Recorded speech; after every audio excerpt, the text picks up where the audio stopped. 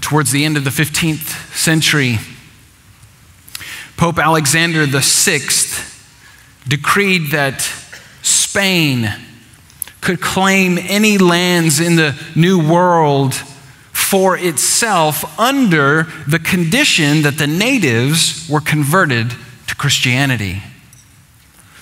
With the prospect of making a fortune and going on a mission, Hernan Cortez decided to make his way to the Americas.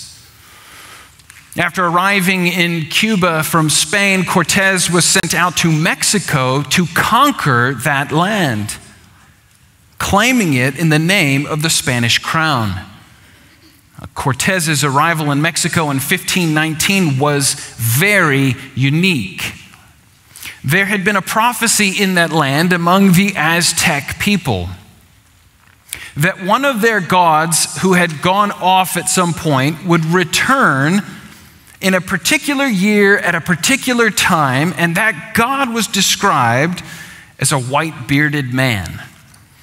And so when a white-bearded man arrived on their shores, seemingly perfectly matching with the prophecy, time, date, everything, they essentially gave all ruling authority to Cortez and his men. And so Montezuma, the ruler of the Aztec people, handed their fate over to the Spanish invaders, who destroyed the ancient city of Tenochtitlan and killed many of the Aztec people, including their leader, and they built on top of it Mexico City.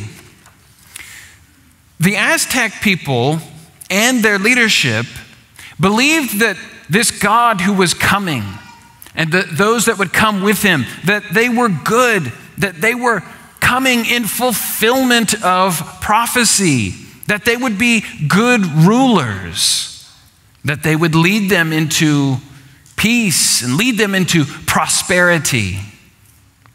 Sounds familiar? Sounds like every political ad ever. But this is the condition of the human heart. What we want is comfort. We want ease. We want prosperity. And we will anoint anyone who promises to give us those things. But is that the right mentality to have as believers? How should we view kings and kingdoms, nations and leaders? And as we've done the last 2 weeks, we will look at the origins of kings and kingdoms from Scripture. And so our first point, as it has been the last 2 weeks, is kings then. Kings then. And before we get to human kings and kingdoms, we have to first and foremost see that God is king. And so we read in a number of places. Psalm 47, Psalm 10:16 says, "The Lord is king forever and ever. The nations perish from his hand, from his land." King Jehoshaphat in 2 Chronicles chapter 20 says, "O Lord, God of our fathers, are you not God in heaven? You rule over all the kingdoms of the nations. In your hand is power and might, so that none is able to withstand you." Or King Hezekiah in Isaiah 37, "O Lord of hosts, God of Israel, enthroned above the cherubim, you are the God, you alone of all the kingdoms of the earth.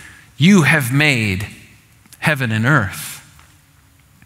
God is the sovereign ruler of the universe. God is the ultimate king forever and ever, over all the earth, over all of creation, over all the created beings. But let's go back to Genesis, as we have done previously, and look at earthly kings and kingdoms for a moment. Clearly, Adam is portrayed as a king. We talked last week about how he was portrayed as a priest. Well, he's also portrayed as a king. God gives him the commission that he would have dominion, rule, authority over the fish in the sea and the birds in the air and the animals on the land and the creeping creatures around the earth and the seeds and the plant life for food. Kingship is at the heart of the commission that God gives to Adam. He is granted dominion over all the plant and animal life on the earth. He is told to have many children in order to subdue the earth and have dominion over it.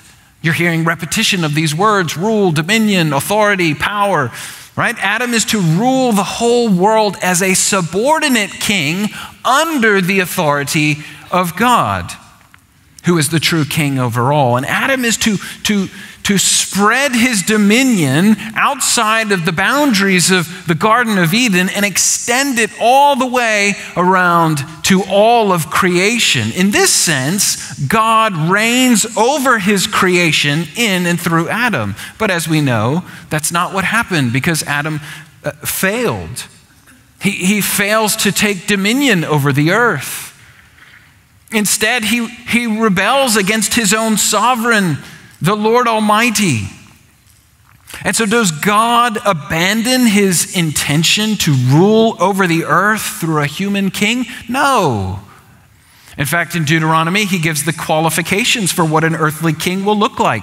In chapter 17 of Deuteronomy, he says that the Lord himself will choose the king, that he must be an Israelite, that the king must not rely on the military aid of Egypt. He must guard his heart against idolatry, especially the marrying of foreign women. He must not rely on the power that comes from his wealth. He must rule according to God's law.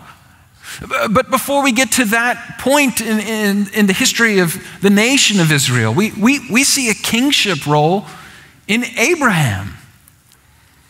We look at the call of Abram in Genesis chapter 12, and we see this renewed commitment on God's part to rule over the whole world through his chosen means. But in this it is not through one man, Adam, but through kings who would rule over a great nation.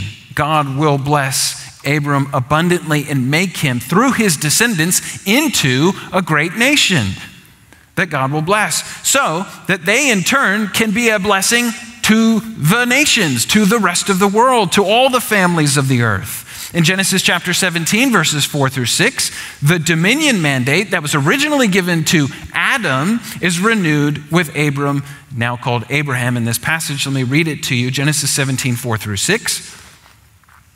Behold, my covenant is with you, and you shall be the father of a multitude of nations. No longer shall your name be called Abram, but your name shall be Abraham, for I have made you the father of a multitude of nations. I will make you exceedingly fruitful, and I will make you into nations, and kings shall come from you. Where Adam was given responsibility to take dominion, Abraham, through the covenant with God, is granted dominion by God. You see the difference? Where Adam was to multiply and subdue the earth, Abraham will be made into a great nation. Because Adam's commission comes before sin has entered the world. There were no obstacles for him to perform his duties. After sin, if dominion over the earth will be possible, it will be a gift from God. So with the Abrahamic promise, the stage is set for Israel's future role. Israel, through its kings, is to be a blessing to the nations of the world. And then through God's reigning in Israel, that power and authority of God's rule and reign was to expand and re-encapsulate the whole world. And we know that when we get to the point when the kings begin to rule in Israel, Israel was in desperate need of a good and a godly leader. And we know that because we've seen this downward spiral of the nation into sin and rebellion in the book of Judges, where everyone did what was right in their own eyes. That's the theme that keeps repeating through the book of Judges. And things are getting worse and worse and worse. Israel is desperate for leadership. They're desperate for a capable leader. And so the first king comes in the form of King Saul. When the people of Israel, with wrong motivation, said, we want a king just like all the nations around us. We want to look like them. We want to act like them. And so they ask for a king in 1 Samuel chapter 8. Now, it's always been God's intention to create kings. As we read in Deuteronomy 17, this was always going to be the plan. But at that point in Israel's history, it was that God was their king, but they said, no, we want a king after our own kind. We want a king like the rest of the nations. And so God gives them what they want. He gives them what they want. And he gives them a king that's just like all the other kings of the nations, who has no regard and no respect for the Lord. And eventually, he is removed from the throne, leading to David. And David, with whom God enters into a covenant and promises to preserve a kingly line into the future, into forever. Now, Israel's history with kings, if you have any knowledge on this subject, it's not good. It's bleak. It's terrible. Why were the Israelite kings such bad managers? They never took in any profits. I spent an embarrassing amount of time trying to find a joke about Old Testament kings, and then I ended up writing that one myself.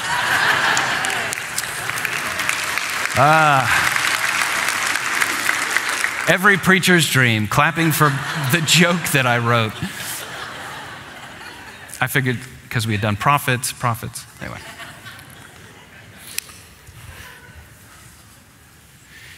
But think about the history of the nation of Israel. I mean, they are literally, it feels like every other chapter in the Old Testament, they're on the brink of extinction. They keep going in wayward directions, and the northern kingdom is sent off into exile, and not long after that, a few hundred years later, and the southern kingdom is sent off into exile, and you think, it's just one king and one failure after another. And what does it remind us of? It reminds us that Adam was a failure. And so it's just this line of failure after failure. But God does not cease to be king through all of this history. He is not finished with Israel even at this point. And he still holds his covenant of a Davidic line, a Davidic king. We are still waiting for in Old Testament history, they're still waiting for this dominion over the world and the nations under this one Davidic king. Now, like we did last week, let's put ourselves in their situation. Let's think about what this life is like. You're looking at king after king after king who has failed, who has led the people astray, who has married foreign women and brought in foreign gods. They have misled the people with only a few exceptions. And they're bringing curses down on their nation, one after the other. It's leading them into exile. What do you think the people were waiting for? When they were picturing waiting for the perfect king, what was it, do you think, that they were picturing in their minds? This king would probably be a dominant king who would crush all of their political enemies. It would probably be someone who would bring them peace geographically with the surrounding nations. It would be someone that could restore their hope that life can be better than this oppression that we're living under. It would be for someone that would lead them into prosperity and bring them back to the glory days in every material way. Think about that for a second. Is that not what we want? Is that not what our hearts desire? Well, let's see if their expectations are met. Kings then, and so now we come to the New Testament and we look at kings fulfilled. We read in the early parts of the New Testament that there's this puppet kingdom that's been set up, the Herodian dynasty, which are from Idumea. They're descendants of Esau, who's not even part of the covenant community. It just goes to show what a sham that particular kingdom was. But onto the scene enters one who meets all of the criteria of Deuteronomy 17, one who has fulfilled all of the prophecies of what a king would be. He's in the line of David according to the Davidic covenant. Onto the scene enters the real king. But he's not born in a palace, and he's not born of considerable wealth or great material means. He's not even born with a lot of pomp and ceremony from an earthly perspective. He's born with a lot of pomp and ceremony from a heavenly perspective as the angels come and sing, declaring his praise, singing glory in the highest. He's visited by the Magi who recognize him as a king. Herod is terrified that he will raise up an army against him. But Jesus' life in humility as the son of a carpenter is very far from royalty. It's very far from kingship. What we would say is kingship. What that world at that time would say is kingship. Listen to what the angel Gabriel says to his mother Mary about him. Luke chapter 1, verse 32. He will be great and will be called the Son of the Most High. And the Lord God will give to him the throne of his father David, and he will reign over the house of Jacob forever. And of his kingdom there will be no end. Fast forward now to Jesus' baptism in the River Jordan by John, and we read from Mark chapter 1, verse 11, that the Spirit descends on him like a dove, and the voice of God speaks from heaven, "You are my beloved Son, with you I am well pleased." This is fulfillment of Psalm 2, verses 6 and 7, which says, "As for me, I have set my King on Zion, my holy hill. I will tell of the decree. The Lord said to me, you are my son. Today I have begotten you." But where specifically do we see Christ as king in the New Testament? Well, it's upside down. It's an upside down view of things. Just as his birth wasn't received as you would expect a king's birth announcement to be received, let alone the cosmic king, his life pretty much follows a similar path. He does receive some kingly treatment during his ministry, meager as that may be. There are the two accounts of the women anointing his feet. You have Mary of Bethany, who uses expensive perfume, and then the sinful woman who uses her tears to anoint his feet, both showing a right recognition of his anointing, something reserved for priests and kings. It wasn't happening on a large scale. It was only happening in ones and twos, in the hearts of a few chosen people whom the Holy Spirit would reveal just a snippet of his kingship, of who Jesus was. And then we have Jesus' triumphal entry into Jerusalem, fulfilling another prophecy from Zechariah. And the people are so excited that they may have their new king if he is the Messiah. And then he will rule over his people. This is the expectation that he will overthrow the authorities who constrain them as a nation. And in this case, it's Rome, the Roman authorities. And where did they get this notion? Your enemies will be made a footstool. He will rule with an iron scepter. He will dash the nations. That's the rest of Psalm 2. Ask of me, and I will make the nations your heritage, and the ends of the earth your possession. You shall break them with a rod of iron and dash them to pieces like a potter's vessel. And why did they focus on these prophecies and not the prophecies that said he will be humble, he will suffer, his people will reject him?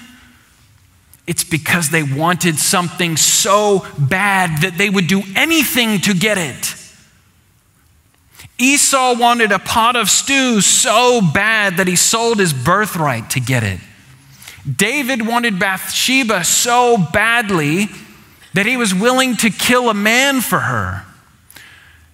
Peter wanted to protect his own safety so badly that he was willing to deny Jesus for it. On a non-biblical scale, I remember running for class president in elementary school. And I would do anything to get it, including spreading lies about the other candidates, which showed that I had a great future in real politics.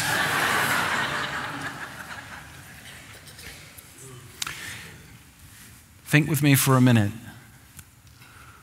What are the things in your life that you are so desperate for that you would do anything to have it?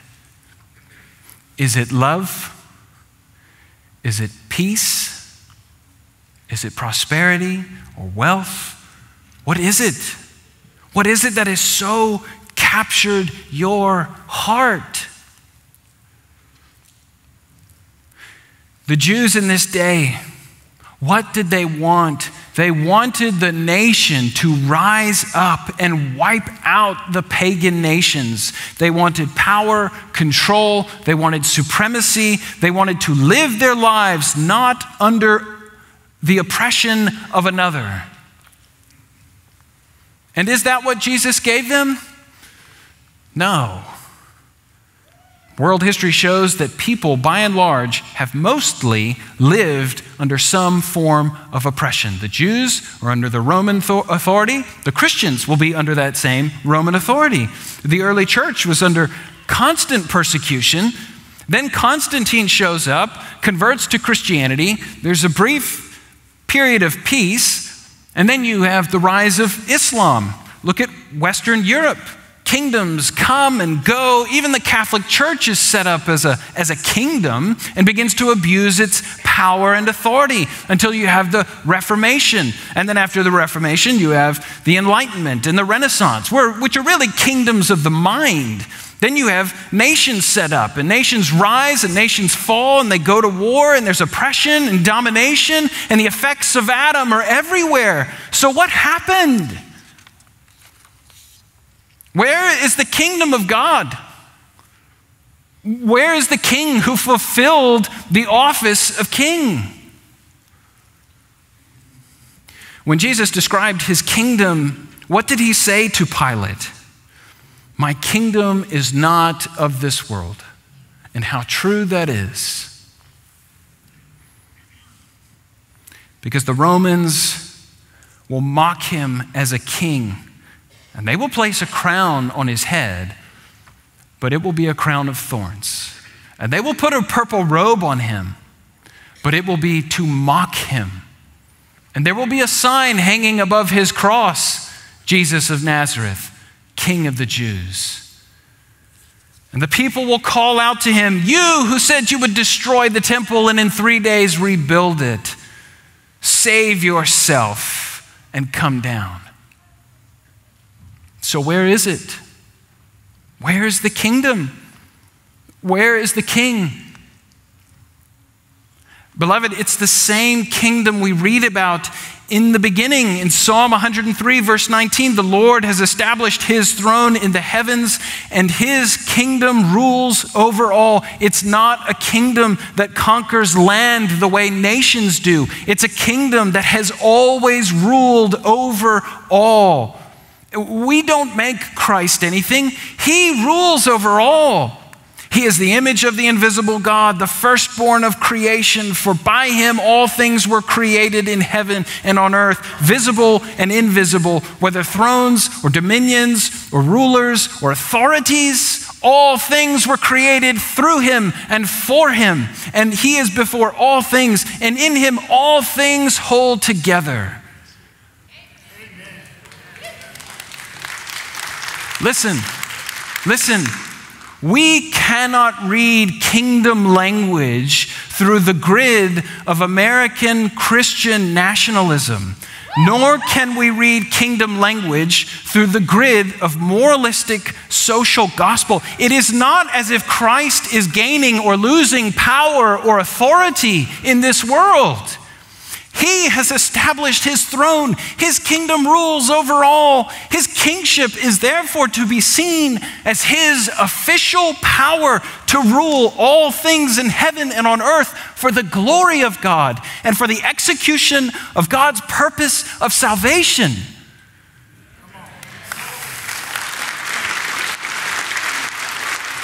If Christ is not ruling in this capacity, then we have to ask the question, who is in control? Who is holding all things together? If you say it's the power of Satan, just go and read Job. Even Satan has to stand and bow before God and ask for things. He doesn't have this authority to hold all things together. We think of Christ's kingly rule today in terms of his kingdom of power and his kingdom of grace. It's not that we are waiting for him to take the role of king and then begin his ruling power. It is that he does it now. He is in full control, and he is ordering all of human history as he sees fit. This means that at his ascension, which funny enough, the disciples said, Lord, at this hour, are you now going to restore everything to the nation of Israel? And Jesus says, no, I'm pouring out my spirit. Now go out and be disciple makers. But this means that at his ascension, Christ rises to the right hand of the Father, and even now he rules over all of creation, the kingdom of power, and over all of his church, the kingdom of grace. Now, I understand that this doctrine can be confusing, so let me break it down for us so we can digest it in smaller bites. Why do we say that there are two kingdoms? Because Christ is head and rules the church, his bride, his body, we, his people. In fact, that's the rest of the quotation that we have from Colossians chapter 1. For the very next line after we stopped was, he is the head of the body, the church. But he also rules the world, all of creation. Let me start with the kingdom of grace. His rule is a spiritual rule. As Louis Berkhoff puts it, it is established in the hearts and the lives of the believers. Some people were entering into the kingdom yesterday when the word went forth and people departed from the kingdom of darkness and were brought into the kingdom of light. Christ's rule over this kingdom is based on his redemptive work. No one is a citizen of this kingdom by their humanity. Only the redeemed have that honor and privilege. It is a spiritual kingdom, so it has no flag. It has no world headquarters. It has no P.O. box. But it is certainly and powerfully present when Christ's people gather to hear the word of God proclaimed and to receive the sacraments. Paul in Romans chapter 14 says, for the kingdom of God is not a matter of eating and drinking, but of righteousness and peace and joy in the Holy Spirit. We must be careful not to confuse the kingdom of God with our cultural, our economic, and our political institutions. As Jesus said in John chapter 18, if my kingdom were of this world, my servants would have been fighting that I might not be delivered over to the Jews. But my kingdom is not from the world. It is the reign of Christ in the lives of his believers, and his church is a global church, which fulfills God's promise to Abraham that the nations would be brought in, that Abraham's descendants would be almost without number. That's the kingdom of grace. Secondly, the kingdom of power. The kingdom of power, on the other hand,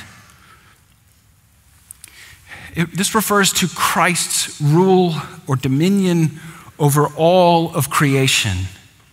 In this case, as creator of all, he is also Lord. He orders the affairs of nations. He controls by his sovereign hand the lives of individuals. Quite simply, the scripture puts it this way, Psalm 115. Our God is in heaven.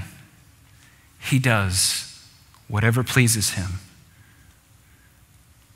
This serves as the basis for understanding all of history, as ultimately serving the purpose of the redemption of God's people. Since we know that God is working together everything after the purpose of his will, Ephesians 1:11. And that he is ordering all things so that human history is racing to a great and final climax, the return of the Lord to the earth for the resurrection and the final judgment. It is this kingly rule of Christ, the kingdom of power, that gives us comfort in the midst of turmoil. It gives us comfort in the midst of the signs of the ends of the age. So whether it be natural disaster, disease, wars, rumors of wars, it gives us comfort no matter the geopolitical situation.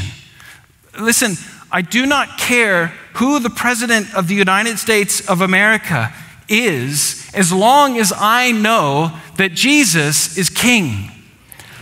I don't care who the governor is, as long as I know that Jesus is king. On an international scale, I don't care who the prime ministers, the presidents, the kings, the queens are, because I know that Jesus is king, and that is all that matters. So stop living as if Jesus is not the king of the church and the king of this world. Live your lives rather as ambassadors, as messengers of reconciliation, because he has reconciled us. For beloved, if anyone asks you why you are acting differently, being unmoved by the things of this world, being confident in what you do, you tell them, I worship the prophet who reveals, the priest who reconciles, the king who reigns. Long ago, at many times, and in many ways, God spoke to our fathers by the prophets.